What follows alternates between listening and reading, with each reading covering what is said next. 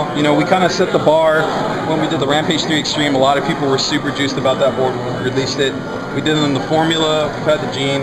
This is a special refresh that we're working on for X58 because it's still going to be the only platform that you can do with 6 cores. So it still holds its position. It's not going anywhere.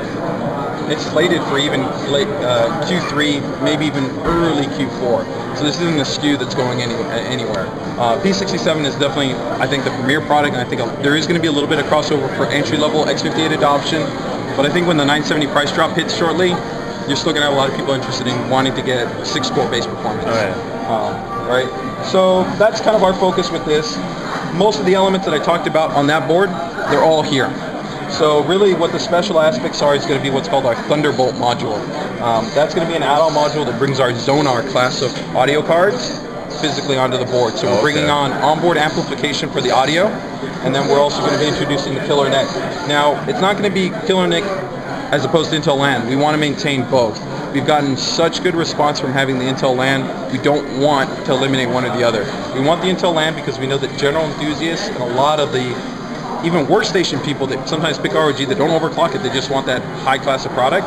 They love the Intel LAN, but for some gamers, they've requested, you know, they're going to get a little bit better latency, and a little bit better performance, you know, and as this is going to be positioned on top of Extreme, just pretty much want to give them everything that's able to be put on the board.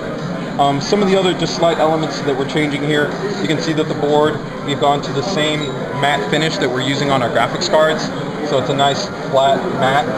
Otherwise, all the hardware that I covered on the Maximus 4 Extreme, like the Super 8 Digi Plus VRM design, the AI Suite 2, the cool USB BIOS flashing, the Bluetooth, all that is all similar.